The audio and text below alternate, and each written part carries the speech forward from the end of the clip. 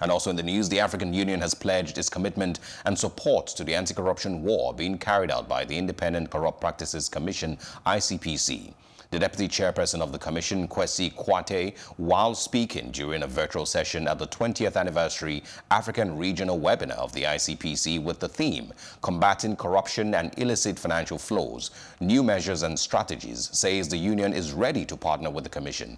He said the AU is solidly behind Nigeria's Common African Position on Asset Recovery, also known as CAPA, and it believes through effective partnership with the ICPC, Africa would regain its looted resources. The vital issue of addressing corruption and illicit financial flows on the continent cannot be put on hold.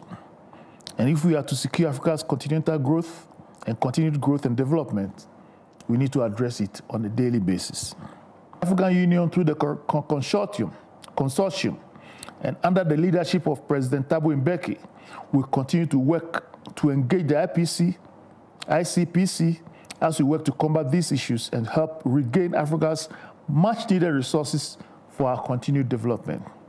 We must periodically and continuously ask critical questions, offer viable suggestions, and ensure that the integrity of our initiatives remain intact.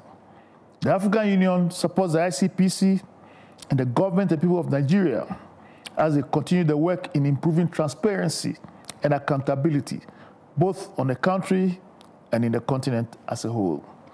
We believe it's our duty to support the work of the ICPC to achieve its full potential and to retain Africa's resources for Africa's development.